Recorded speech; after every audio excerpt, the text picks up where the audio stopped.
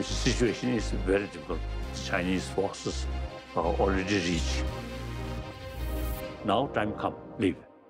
It was one of the most daring escapes in history. Fighting breaks out and forces the Dalai Lama to escape the invading Chinese. Exactly 10 o'clock, I left from Dublin. I had a hunch that I'm going on an important mission. My job was to go and receive him, ensure his safety, and bring him back to the plains of India safely. Real danger is there. Danger on our life. This is the story of what happened, told through the first-hand accounts of the Dalai Lama and Harmandir Singh. This is the last photograph of the Dalai Lama taken in the Free Tibet. In order to practice love, you also need practice of tolerance. What we lack in this world is a little bit of compassion, a little bit of kindness. With the challenges we all collectively face today, young leaders are rising up with strength, courage, and conviction, making meaningful changes and impacting the world. Sisters and brothers, I really appreciate so many people. The Dalai Lama is calling for more young people everywhere to rise up and to lead a new generation and to create a compassionate worldwide revolution based on love. Anything that we do, particularly political moves, which affect so many lives, if it's not governed by some kind of an ethical value, then we have become like animals.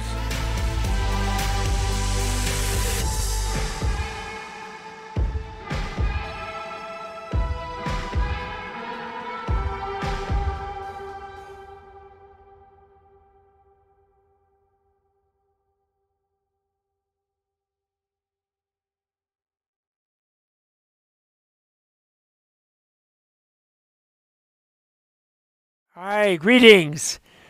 This is a special podcast at the time of still in the Ukraine and still the Holocaust atrocity massacre, the massacre of the Ukraine, Russia's war there.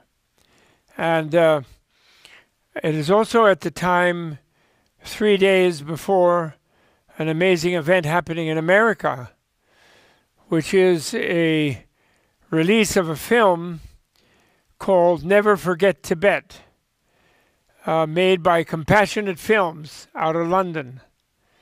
And it will open in 800 theaters in the United States alone, and I don't know how many in Europe and wherever else, but only for one night, because of the Chinese Communist Party terrorizing all media and artistic people and everything, where they can't have mentioned Tibet and they can't do this and that, like some horrible thing they have just done to poor Keanu Reeves. Actually wonderful, not poor, but wonderful Keanu Reeves, just because he felt like making a beautiful comedic performance in between all the massive John Wick, wonderful events that martial arts things that he does and other things. And he did where he read a poem of Allen Ginsberg. And he didn't mention Tibet, and he did it as a benefit for a cultural organization that does remember Tibet.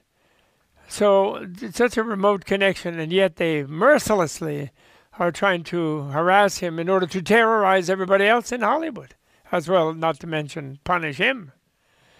I mean, what kind of ridiculous behavior is this? But the reason, one of the things I want to stress in this moment, is this is because a tiny little group of people in the standing committee of the Politburo, and it looks like maybe even one tiny little person,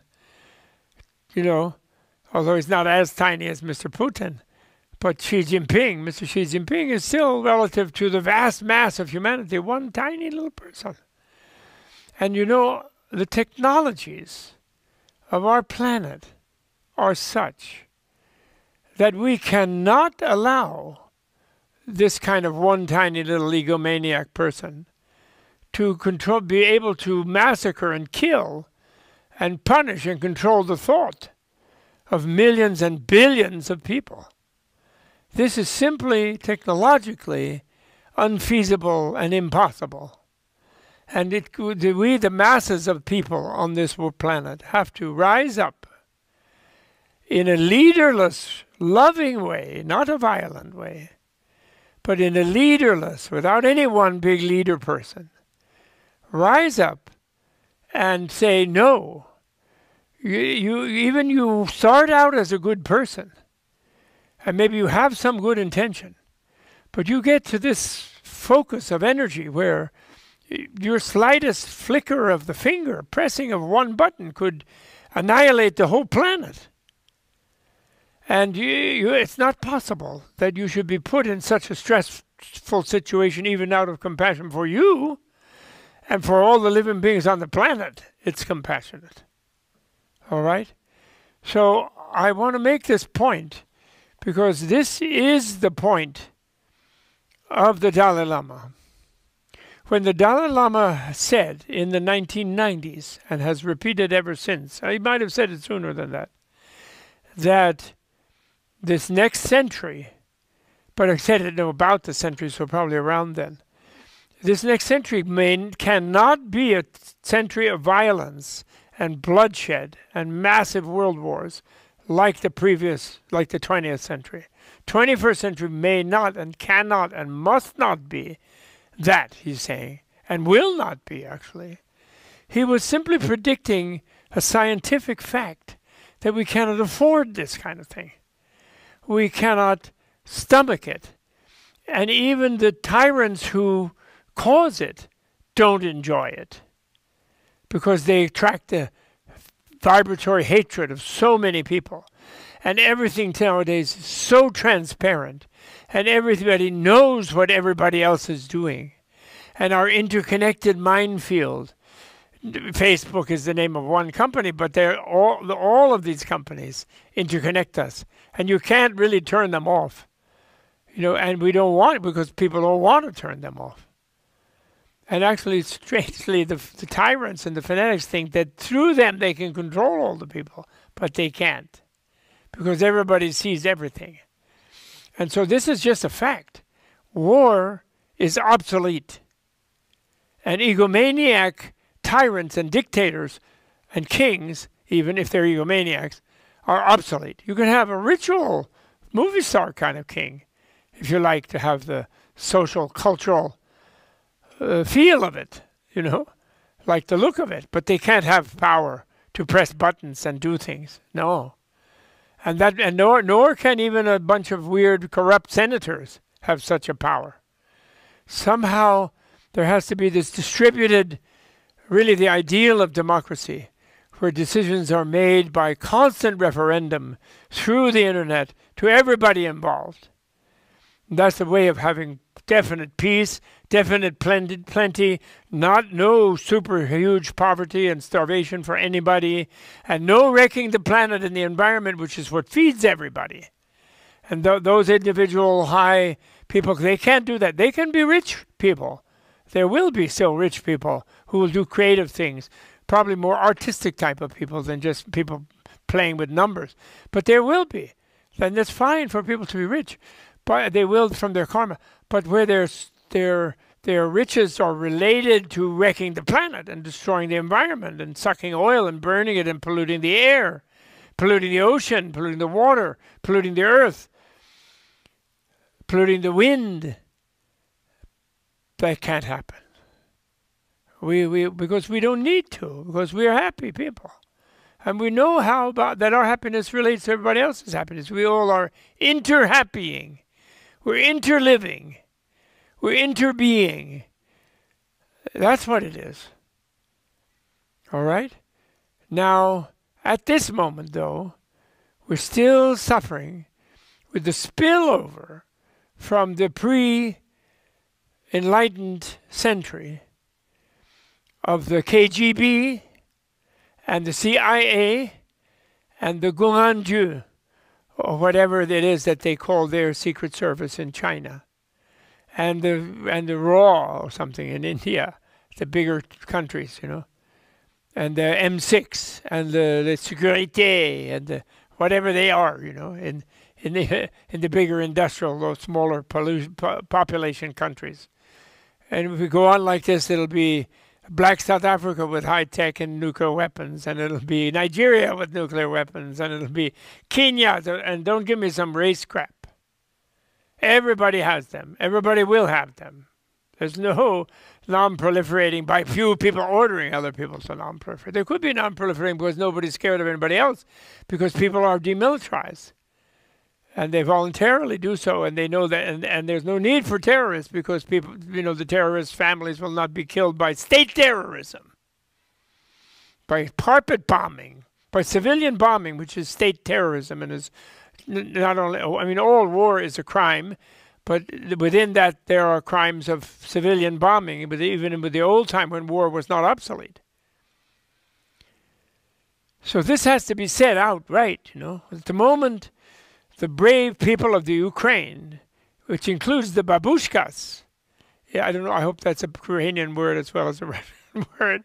I know they're close to similar. They're less Slavic languages. Fellow Slavs, if not fellow Russians.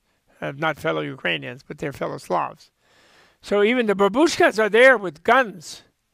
And they're ready. They're staying there, sending off children. But they're staying to fight. And they are standing up against this dictator, this one person who has a fantasy that everybody has to be what he wants them to be. And everybody has to think and say and do what he wants them to do. We had those people before, Stalin. We had the would-be ones in America, some CIA people, some OSS. You know, Gandhi predicted that when the Allies fought the Axis, so-called evilist people, that the evilest people among the Allies would take charge of the Allied societies, the Maos and the Stalins and the CIA people in the States, and whatever in Britain and France, so-called five powers. Who was the other one? I forgot. But those three bigger population ones and the two smaller former colonialists, France and England, and their bad people would take charge. And so it's those people still controlling and trying to pull us back into the bloody century. And we Americans are guilty of that too. And those people spilling over and not seeing the current reality, they don't know it, they're stuck in the past. But we cannot tolerate them. We love them, actually. We don't hate them. We hate what they're doing. We don't hate them. Zelensky is a comedian. He's not a bad guy. He's a comedian. He again, he's a theater person and a television person, and they know they interconnect with thousands of people, millions of people daily, and they can't radiate bad vibes.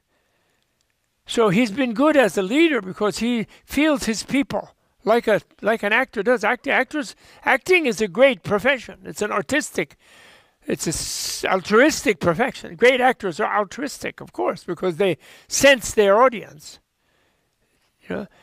People might think they're egotistical. They can play egotistical people. They've been in a lot of roles of this kind of dictator and tyrant and crazy person, horror movies and things. But in the future, there'll be new roles, new excitement.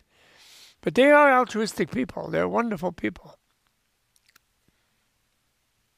So this Ukrainian thing has only one solution. We all have to be Ukrainians. I loved it, you know. Like the Italians who loved the Tibetans. They went out to the Chinese embassy when the Chinese were persecuting and massacring Tibetans, the most recent time, 2008, because Tibetans were showing off a little. They were like expressing themselves.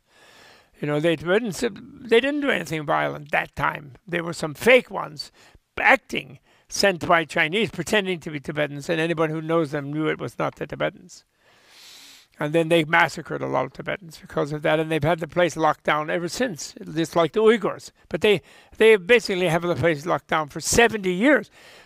China has 3 Ukraines, at least, if not more, but 3 bigger ones. I'm sorry, there are 55 different so-called minority nationalities in China. But I'm sorry, I don't know the names of all of them. Maybe the 4th is the Manchu. But those are 4 big ones. And the Chinese were vengeful and vindictive about the Manchus, who conquered the Chinese and humiliated them for 300 years, much worse than the Westerners, actually. And they've been persecuted since, and they've kind of disappeared and assimilated. But there are millions of Manchus originally, and probably still. So the Tibetans, Mongolians, Uyghurs, which now people are seeing, and Manchus, those are Ukrainians. And they've been 50, 60, 80 years, 70 years, they have been being assimilated and basically genocided by the Chinese, more or less openly or not openly. You know, and more invisibly, though, like in the old century way, because you don't have connection, because they block. Tibetans have been killing themselves have been sacrificing their lives like the Ukrainians are, but they've been doing it non-violently because of their Buddhist ideals, and also because of their confidence about being reborn. And so they burn their bodies in front of the enemy. They burn their own bodies to show, like, you can't dominate us. That's their way of showing freedom, which is a unique specialty. Wasn't a Tibetan specialty in the past, but they achieved that.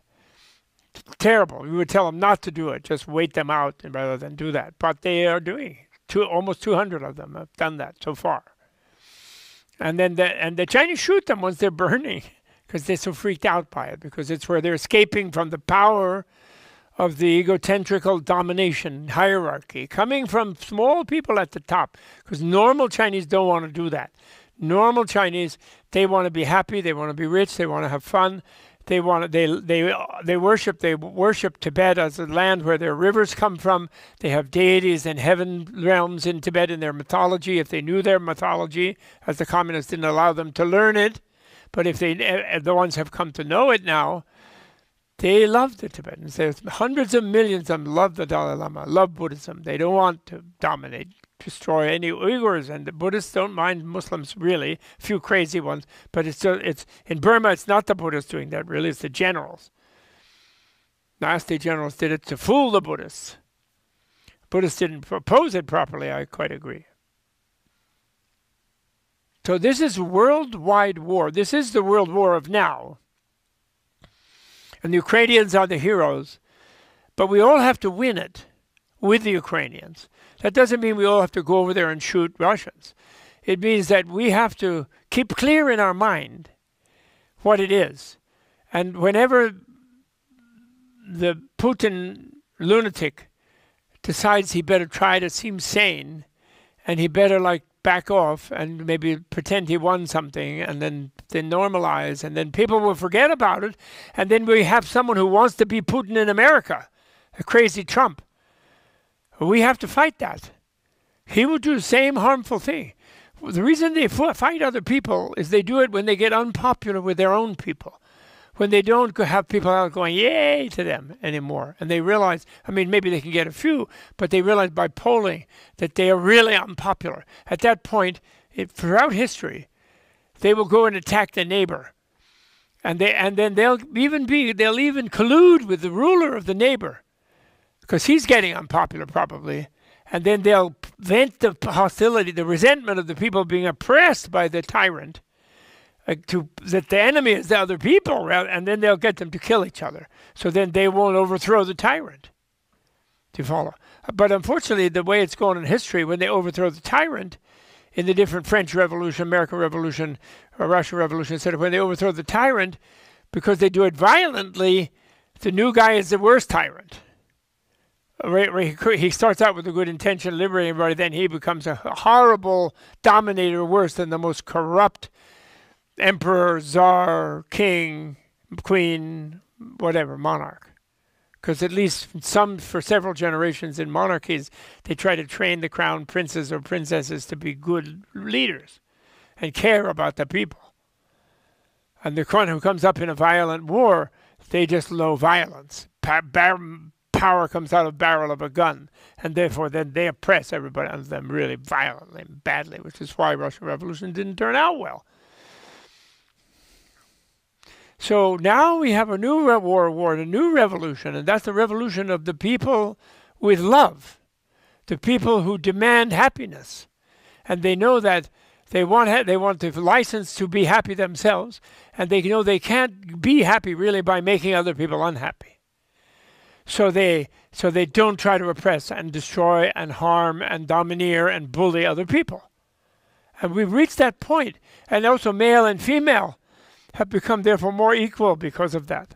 Because women always were ahead of men in knowing that. They didn't want all those wars. They told their men, don't do that war. No, no, don't kill my son. They told the king, but then they were immediately executed and kicked out and not listened to.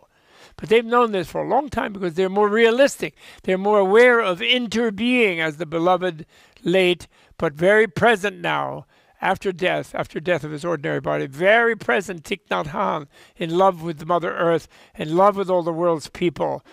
Whereas you are and I am. We are in love with everybody. Even the bad guys, we're in love with them. We are. Poor guys. The most pathetic one down there in Mar-a-Lago, and the other most pathetic one in the Kremlin basement, threatening around with nuclear weapons and horrible things they can do to everybody. And the most pathetic ones over there in Zhongnanhai, which is actually the Manchu Emperor's throne camp. You know, it's an imperial thing, pretending to be communist for the people, but they're in an imperial throne, egomaniac's house, which should just be a museum. They should be live with people in it, but they can have a big mansion if they worked hard. But they should live on the street with the people, and because then they feel happy because they like to have friendly neighbors. They know they have no friendly neighbors. They have all these bodyguards and security. They're scared of them because they're oppressing them. And all the people owning all the oil companies and the sheikhs in Saudi Arabia and in Iran who want to sell oil. And they turn the whole world into just, the whole country into just an oil business. Never mind destroying the planet. They won't turn it off because they're too scared to go out and live among people. They kill even people who say something about them. They're so nervous about people not liking them. Whereas if they were still living on the street, they might have a bad mood one day and kick a dog or something, and then somebody would scold them, and then they'd learn to make up to the dog. So when they get in a bad mood, they can't harm so many people as someone who has huge power over life and death over people and huge weapons. That's not possible. So that's the revolution. Volodymyr Zelensky is leading the violent side of it. The Dalai Lama is leading the non-violent side of it. I think we should see to it that the Ukraine becomes, under Volodymyr, after he wins by repelling the Russian invasion, because the way to repel it is to we have to help them repel it. It makes it too unpleasant for the dictator who is maintaining it, and realize that he will lose everything if he keeps it up. But then the final resolution cannot be where he can then build up more power to invade again or invade the next group of people, which is what he wants to do because of his fantasies and his fear of the regular people around him. Because he's in the last century. He was trained as a secret police where they torture and kill people at will. And life and death, they have a 007. Oh, no. We don't have such people in the future. We do not. We love everybody. So they don't kill people. And we have to see to it that Ukraine could be a zone of peace. And everybody would agree that everybody else cannot invade them. And maybe get the guarantee at first because, we don't want a regime change there. It'll be eventually the Russians will have to decide to do it themselves. They'll realize the impracticality of this. They'll decide to do it. Maybe the oligarchs will decide to turn some of their excessive mansions into museums. They'll sort of try to re-enter the forgiveness of the people whose son they had killed for an unnecessary invasion and stupidity and whatever, or from writing the wrong article they tortured and executed. They have to try for forgiveness. And they did it in South Africa. They had forgiveness. They had Tutu. But there are Tutu. There are Russian Tutus. There's Ukrainian Tutus. There's American Tutus. There's Chinese Tutus. There's Tibetan Tutus. There's every kind of Tutu for reconciliation commissions. There can be a world court, international court, everybody could sign up to, but that there could be an International Reconciliation Commission next to the court, rather than just locking them up forever. You only lock people up to try to educate them. They're correctional facilities, they're called. They're not called punishment facilities. We don't do that. Civilized European, they don't do capital punishment in civilized countries. They do rehabilitation because they love everybody. Even murder, even bad guy could be good if they were re-educated, retrained. They had a different vision. They had a different experience. They had nightmares about it. They saw their karma. They were received teaching of how to find the knowledge in their mind, because even they're human beings and because they can understand reality. And reality is against the act of killing another living being, basically. Reality allows you to flourish when you save every life. And then you can get more life. Plants give themselves to you, so it's okay. And plant diet is healthier anyway. Okay, so let's hear it for Ukraine, but let's remember Tibet. Let's remember the Uyghurs. Let's remember the Yemenis, which is America's blame. And the people who are still selling whatever it is to the Saudis. Let's remember Saudi Arabia. They're to blame. Let's remember starving people wherever. Kenya. Ethiopia. That's a joke. That's no good. That guy had a Nobel Peace Prize and he goes and to kill and starve all these people. No, no, no.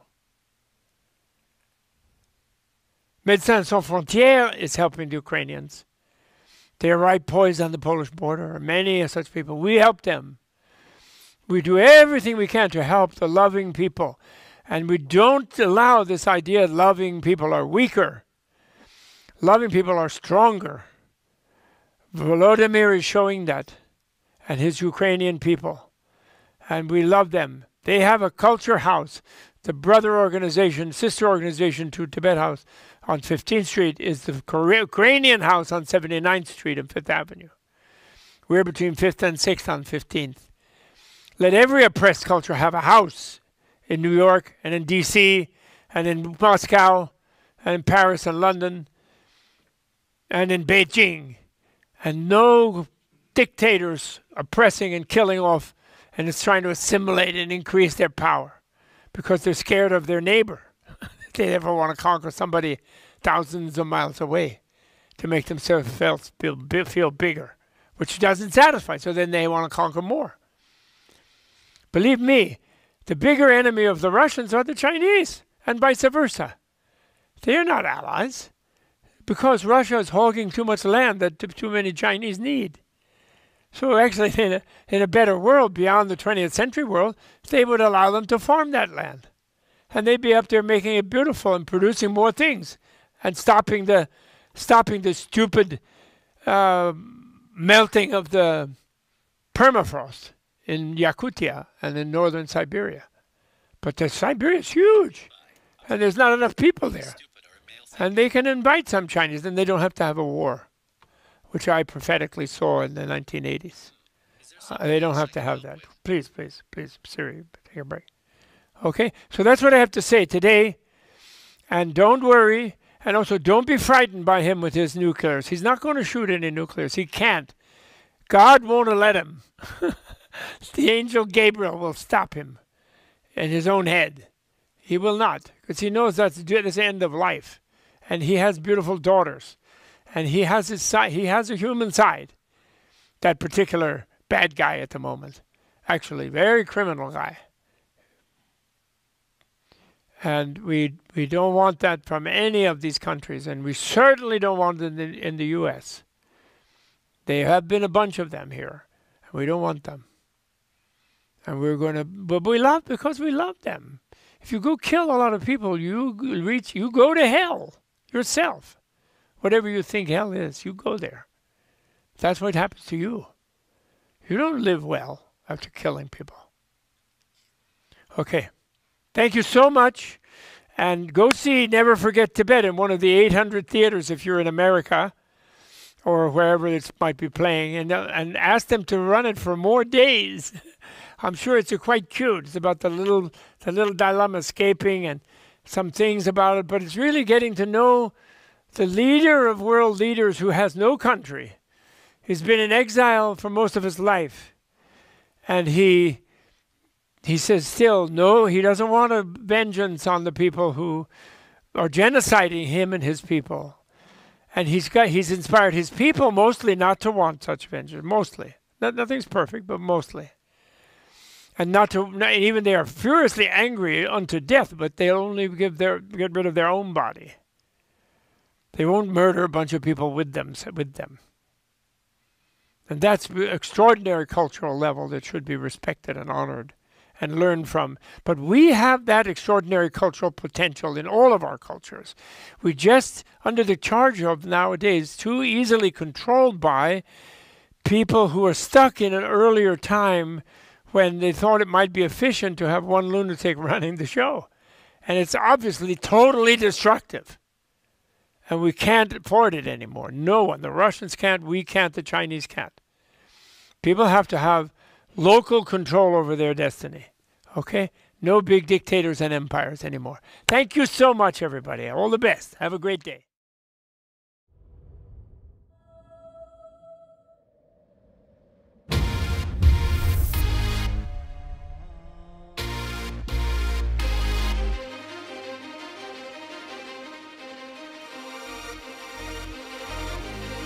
The situation is very difficult. Chinese forces are already reached. Now time come, leave. It was one of the most daring escapes in history. Fighting breaks out and forces the Dalai Lama to escape the invading Chinese. Exactly 10 o'clock, I left from Dublin. I had a hunch that I'm going on an important mission. My job was to go and receive him, ensure his safety, and bring him back to the plains of India safely. Real danger is there. Danger on our life. This is the story of what happened, told through the first-hand accounts of the Dalai Lama and Harmandir Singh. This is the last photograph of the Dalai Lama taken in the Free Tibet. In order to practice love, you also need practice of tolerance. What we lack in this world is a little bit of compassion, a little bit of kindness. With the challenges we all collectively face today, young leaders are rising up with strength, courage, and conviction, making meaningful changes and impacting the world. Sister and brothers, I really appreciate so many people. The Dalai Lama is calling for more young people everywhere to rise up and to lead a new generation and to create a compassionate worldwide revolution based on love. Anything that we do, particularly political moves, which affect so many lives, if it's not governed by some kind of ethical value, then we have become like animals.